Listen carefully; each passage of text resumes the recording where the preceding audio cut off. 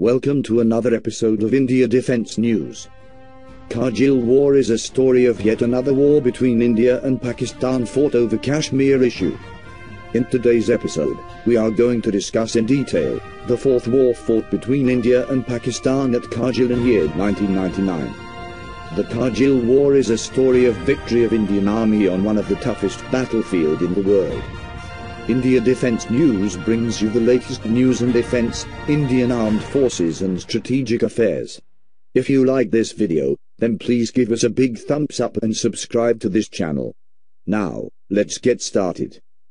Since independence in 1947 onwards, India and Pakistan have fought 4 wars over Kashmir. The Kargil War was the fourth war fought between India and Pakistan at Kargil in year 1999. Kargil is a small border town, along the India-Pakistan border, in the state of Jammu and Kashmir, in India. The Kargil War was the fourth armed conflict fought between India and Pakistan over Kashmir. The Kargil War was started by Pakistan, when Pakistani soldiers crossed the prevailing line of control and intruded into the Indian territory. The line of control is a de facto boundary that divides the Indian and Pakistani controlled part of Kashmir, after the First Kashmir War between India and Pakistan in 1947. The Kargil War was planned and executed by Pakistan's Army Chief General Pervez Musharraf. In the past, Pakistan had attempted to capture the Kashmir territory by sending its regular army soldiers disguised as armed militants. The Kargil War started when Pakistan Army soldiers, disguised as militants, intruded into the Indian territory in Kargil by crossing the line of control and occupied the Indian posts left vacant by the Indian Army. The Kargil is a hilly terrain and the climatic conditions are extremely harsh with temperature dips below -20 degrees Celsius. And therefore, it was a normal practice for both the armies to vacate the forward posts in harsh winters and then reoccupy these posts during summer. However, this time, the Pakistan Army, instead of going back, had waited for Indian Army to vacate their posts and occupied these forward Indian posts without being noticed by the Indian side. This was an act of war. Soldiers were evicted and pushed back to the original line of control positions. The main cause of the Kargil War is Pakistan's obsession for the control and occupation of Kashmir against the wishes of Kashmiri people. Since independence in 1947, Pakistan has attacked India 4 times after the independence over Kashmir issue and has lost all 4 wars with India. In order to understand the chain of events that led to the Kargil War, we need to look back in the history of Jammu and Kashmir and India, necessary to put the things in the right perspective. The history of Kashmir can be traced back to 4,000 years BC. Kashmir used to be a Hindu kingdom and various 21 dynasties of Hindus, Buddhists, Jains, have ruled over Kashmir from time to time. During the first millennium, the Kashmir used to be an important center of Hinduism. Later on, Buddhism also came to Kashmir. The Islamization of Kashmir started during 13th and 17th century with invasion Kashmir by Mughal invaders. The Mughal invaders captured Kashmir and the Mughal rule prevailed over Kashmir till 1751. After Mughal invaders, the Islamization of Kashmir continued during 1748 AD to 1819 AD with the invasion by Afghan invaders. The Afghan invader, Ahmad Shah Abdali, from Afghanistan had invaded India 8 times between 1748 to 1767.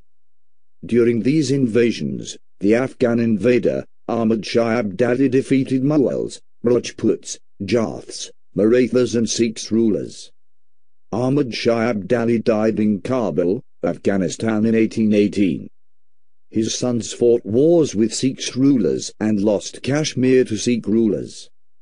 Subsequently, the leader of Sikh Empire, Maharaja Ranjit Singh annexed Kashmir in 1846. However, his rule came to an end with the advent British East India Company in India. And this was the beginning of British rule over India. The British came to India as merchants, and soon became the rulers using superior military strength and with the help of their infamous divide and rule policy. The British ruled over India for over 2 centuries. The British rule came to an end on the 15th of August 1947 after the prolonged freedom struggle. At the time of independence, the British partitioned India on religious line into 2 countries and majority Muslims separated from India to join Pakistan. Prior to 1947, before independence, Kashmir used to be a princely state landlocked between India and Pakistan. Pakistan wanted Kashmir to be a part of newly created Pakistan against the wishes of people of Kashmir. However, the Hindu Maharaja Hari Singh of Kashmir, supported by the Muslim community leader Sheikh Abdullah, decided to accede Kashmir to India. Kashmir was finally acceded to India in 1947.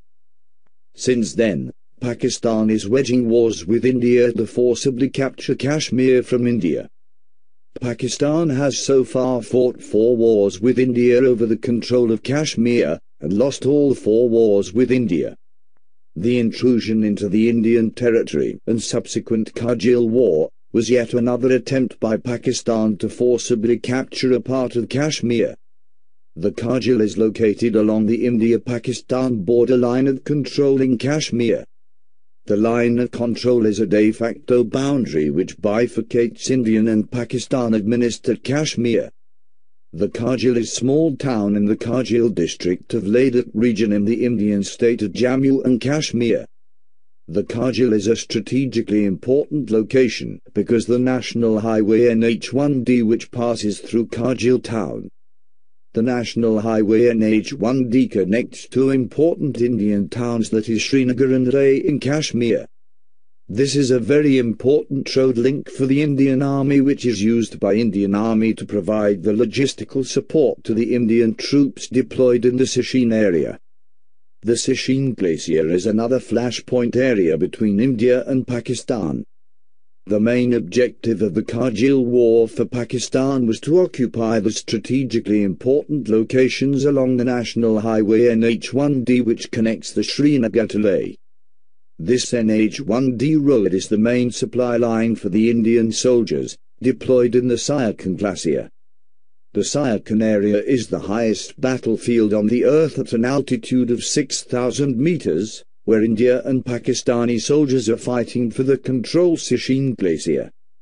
The Indian Army controls the major part of Sagar area.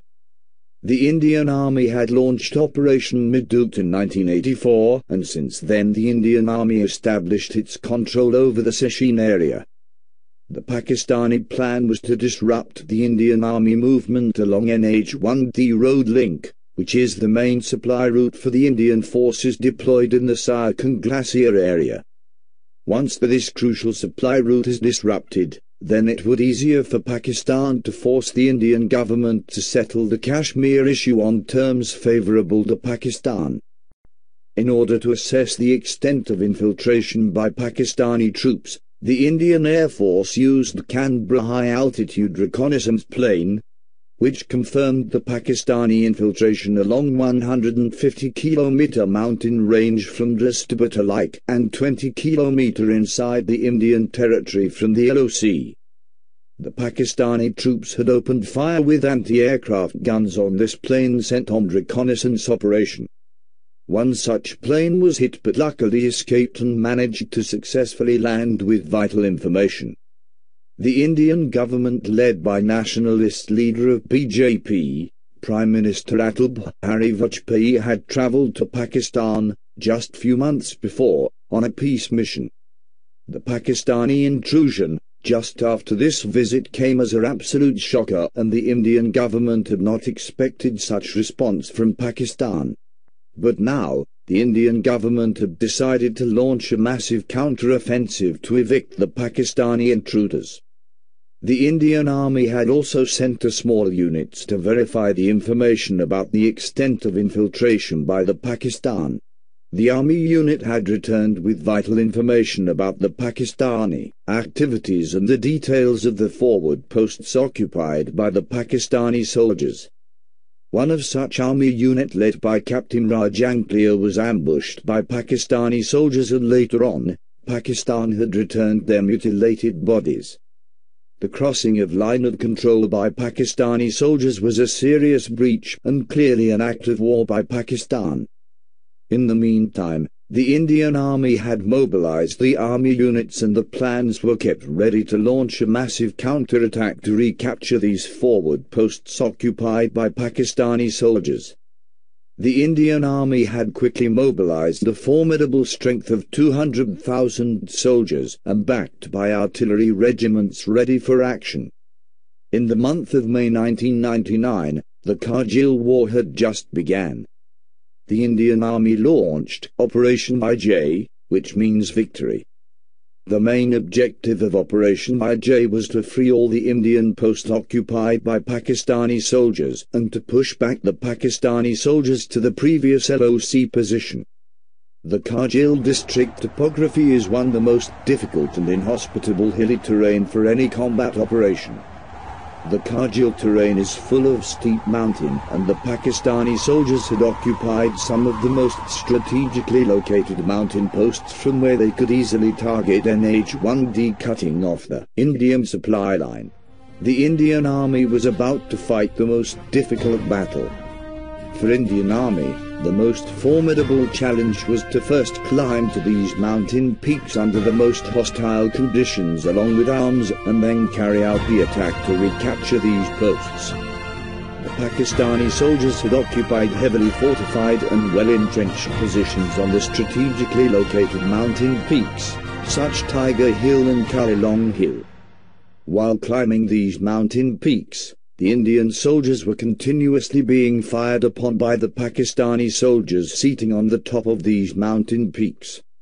The Pakistani soldiers had a major positional advantage, being located on these mountain peaks, whereas the Indian soldiers had major disadvantage, as they had to first climb to these mountains by directly exposing to the Pakistani fire. And for this reason, the Indian Army initially suffered heavy casualties. The Indian Army soon realized that they are no longer fighting militants, but they are fighting with Pakistani Army regular soldiers, very well equipped, including anti-aircraft weapons such as US-made Stinger missiles. The Pakistani Army was providing artillery fire support to its soldiers, firing from behind the line of control on Indian positions. The Indian Army extensively used the heavy artillery 155 meters M howitzer guns, both as FH-7-7B, which played a crucial role in providing artillery cover fire to the Indian soldiers before climbing these mountain peaks. The Pakistani soldiers had managed to secure the positions on the most of the strategically located mountain peaks. The Indian Army suffered major casualties during initial phase of the operation. The Pakistani soldiers were hiding in a well-fortified bunkers, and it was difficult to target these bunkers with the help of artillery fire. And therefore, the Indian Air Force was called into action. The Indian Air Force was assigned the task to take out these heavily fortified bunkers on the top of mountain peaks. And the Operation Sagar had just begun. The Indian Air Force launched Operation Sagar. The primary objective for the Indian Air Force was to destroy these heavily fortified bunkers, cut off the Pakistani supply lines, and to keep the Pakistani Air Force away from the combat zone. The first phase of the air operation started with the rocket attack by using helicopters. During the Kargil War, the Indian Air Force Mi-26 Hind helicopter gunship could not be used because these helicopters have not been designed for high-altitude attack operations. For high-altitude attack operations, the Indian Air Force needed a lightweight attack helicopter which can fly at high altitude up to 20,000 feet. And therefore, Indian Air Force attempted to use Mi-17 helicopters, which is essentially a transport helicopter. The Mi-17 helicopters were modified to carry rocket pods needed for the attack role. However, Mi-17, being a large-sized transport chopper, lacked the agility required for high-altitude attack roles. The Pakistani soldiers were equipped with US-made shoulder-fired Stinger missiles, and Indian Air Force lost one such Mi-17 chopper during the attack operation. The Indian Air Force suffered some losses during the initial phase, and Pakistani forces managed to shoot down one Mi-17, one MiG-21 and one MiG-27 fighter planes during attack operations. The Indian Air Force launched the second phase of attack using sophisticated Mirage 2000 recently acquired from France. The Mirage 2000 were equipped with Israeli laser designation pods and the laser-guided bombs. With Mirage 2000 in action, the Indian Air Force delivered a devastating blow to the Pakistani positions and supply depot using laser-guided bombs. The Israeli help also played a crucial role during the Kargil War. Israel had supplied precision shooting weapons such as laser designation pods, laser-guided bombs and UAV for reconnaissance operations. India also deployed Russian-origin MiG-29 air superiority fighters, equipped with BVR beyond visual range missiles to keep the Pakistani Air Force away from the combat zone.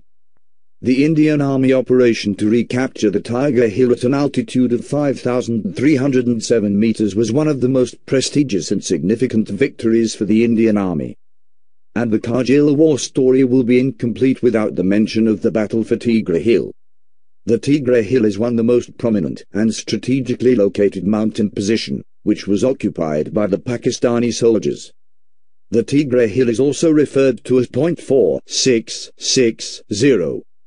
The Tiger Hill operation was one of the toughest operation due to extremely difficult conditions, and the Pakistani soldiers had taken well-entrenched positions on the top of the Tiger Hill.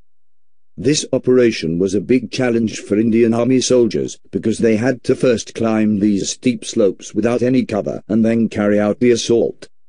The Indian Army had assigned this difficult task to 3 battalions. These include 18 Grenadiers, 2 Nagar, and 8 Sikh battalions were assigned the task to capture the Point 4660 situated on the top of Tiger Hill. The regiment of artillery will provide the initial fire cover with Bofors 155mm howitzer guns. The 18 Grenadiers Battalion further subdivided themselves into 3 assault teams: Alpha, Charlie, and attack companies. The operation to capture Tiger Hill started on the 3rd of July 1999, and the operation lasted for 36 hours. The Indian Army soldiers captured the Tiger Hill Point 4660 on the 4th of July 1999. In this operation, total 38 soldiers were martyred, and Pakistan had suffered 92 soldiers were killed in this operation. The Indian Army officer, Yajendra Singh Dave, who belongs to 18 Grenadiers, was awarded Parambir Chakra for his exemplary courage and bravery. This is the highest military honor of the Indian Republic. Yajendra Dave continued assault on enemy despite being hit by 14 bullets, and played a major role in the victory to capture of Tiger Hills. The Kargil War was planned and executed by Pakistani Army Chief General Pervez Musharraf. It is believed that the Pakistani political leadership was not even consulted by General Pervez Musharraf before starting the military operation of this scale against India. The Pakistani general had grossly underestimated the Indian reaction. When the Pakistani forces started suffering heavy casualties, the Pakistani political leadership led by Prime Minister Nawaz Sharif rushed to US to seek US intervention. However, for the first time in the history of India-US relations, the US had refused to take a pro-Pakistan stand and rather supported the Indian point of view. The US President Bill Clinton refused to intervene till the time the Pakistani forces are not called back unconditionally to the previous LOC position. The US administration refusal to provide honorable exit option to Pakistan. Further, the Indian Army had intensified its attack on Pakistani positions, and Pakistan had already suffered unsustainable heavy casualties. after returning empty-handed from US and mounting heavy casualties by Pakistan, forced the political leadership to unconditionally withdraw its forces back to the previous line of control positions. After almost 2 months of intense military operation, India finally achieved its main objective of evicting the Pakistani soldiers who had infiltrated into the Indian territory.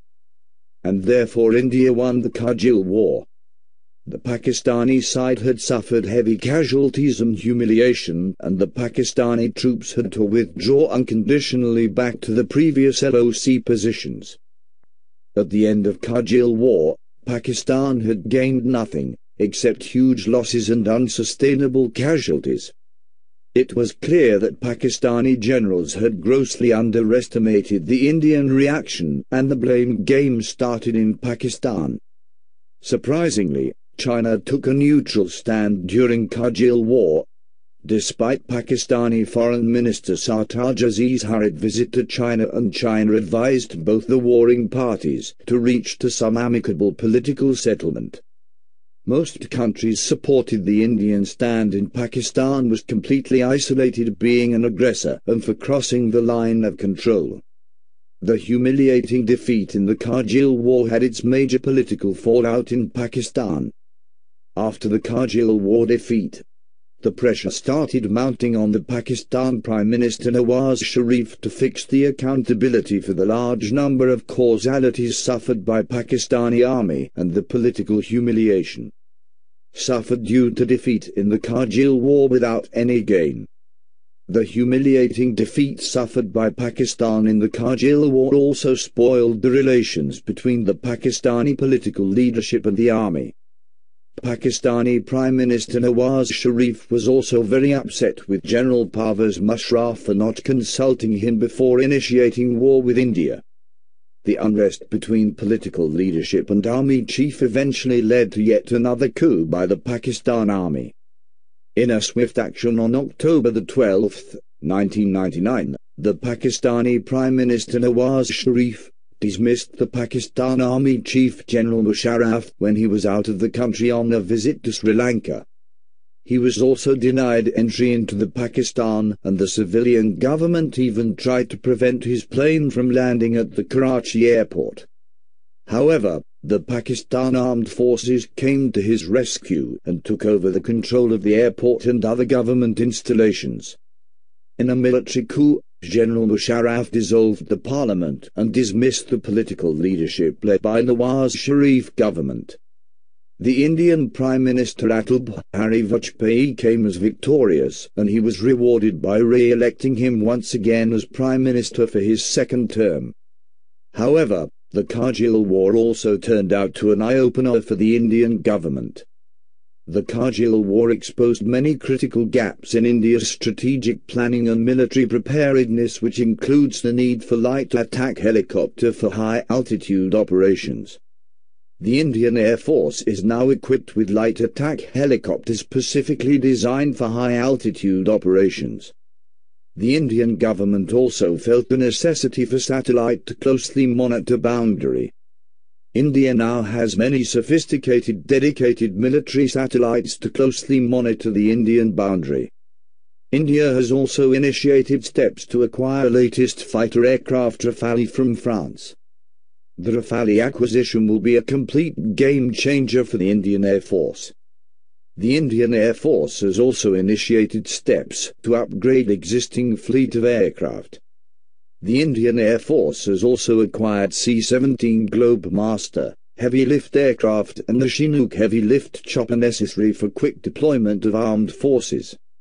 The Kargil War formally ended on the 26th of July 1999. Since then, every year on the 26th of July, India celebrates Kargil Vijay Diwas. The Indian victory did not come easy, as India had lost some of its brave and finest soldiers who had made a supreme sacrifice for India. The stories of these brave soldiers and the valor will inspire many generations of young soldiers. That brings us to the end of this episode on India-Pakistan Kargil War 1999. Thanks for watching, and India Defence News look forward to see you soon with another interesting topic. If you have liked this video, then please give us a big thumbs up and subscribe to our channel India Defense News. Thanks and Jai Hind.